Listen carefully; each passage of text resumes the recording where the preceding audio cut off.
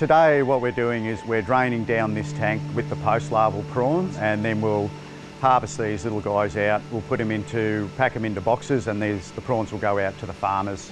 It's a key milestone in the project in that producing the post larvae is one of the bottlenecks in terms of prawn farming. So to get these guys out and get them onto farms, yeah, it's a pretty significant day for us. It's important for us to try and kickstart a new industry by the first step is producing these post larvae. They're going to go out to the farms. At the moment it's very small scale, and this is only step one in the process. So we're just going to grow these prawns out. We're going to go back and get the best performers out of those ponds, and then we'll rebreed them again and try and domesticate them over a few generations to make a commercially viable prawn.